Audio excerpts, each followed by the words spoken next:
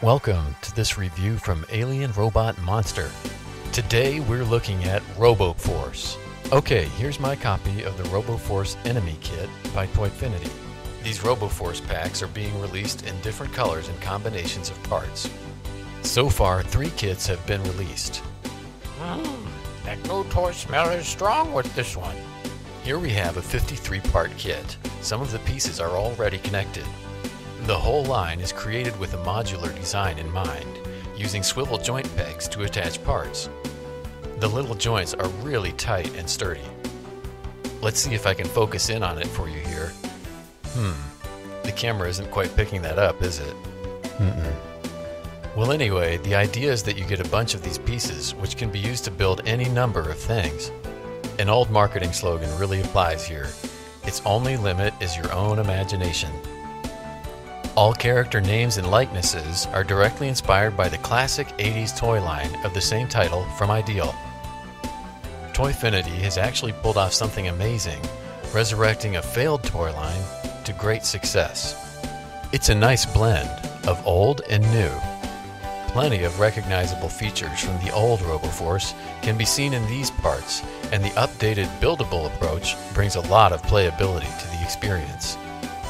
Now, of course, I could just go ahead and assemble Enemy with these pieces, but with the included parts, it's also possible to make the Max and Hun Dredd characters. I'd rather try and make something original for you here.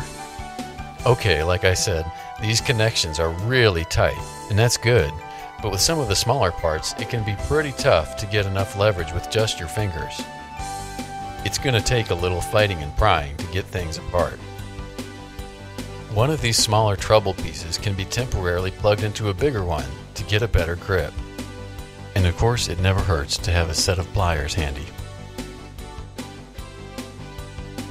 Now this is very durable PVC plastic, so I'm not too worried about leaving marks. Phew, all that just to get these legs looking the way I want them. Hopefully I've been able to give you an idea of what it's like to work with this toy. I think I'd better speed through this a little so you don't have to watch me struggle to create the other half of this thing. It can be a little challenging to get things to fit, but these guys are pretty hard to put down. Once you start seeing the possibilities, it takes on a kind of puzzle feel, like you're unlocking some hidden purpose in the pieces. Okay, so here's what I had in mind. It's looking kind of like Juggernaut. Maybe more like Juggerbot. I like that. I'll build it in red later. One knock against RoboForce might be articulation. Personally, I don't have a problem with it, but it seems like around the toy world, some collectors want all action figures to have ball and sockets everywhere, double knee joints, etc. And I think that works great for toys that are only intended to be posed. But when it comes to buildable type figures, there's just something about those ball joints that makes everything turn out kind of spindly looking to me. Things built with Bionicles, Stick Fuzz, and Zevos, while definitely cool, all kind of look pretty much the same. Onell, the designer, has stayed the course with the swivel joints in every one of their releases. The joint system has become a standard in the toy world, first appearing in their own toy line, Glyos. The connection is really stable, so it supports some chunkier parts, giving your creations, I think, an all-around more stable look and feel.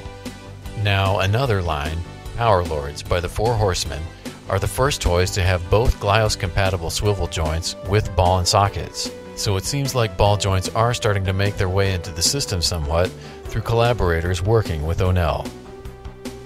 One more finishing touch here. Anyway, for posing these guys here, you can kind of get the angle you want by swiveling your bent couplings around.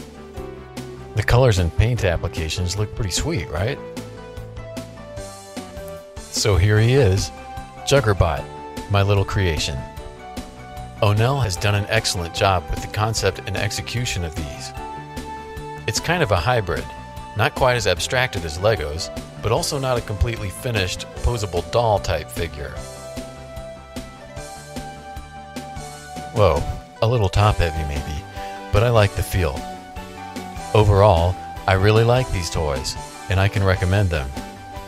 If you're looking to pick up some RoboForce, Do yourself a favor and keep an eye on Toyfinity.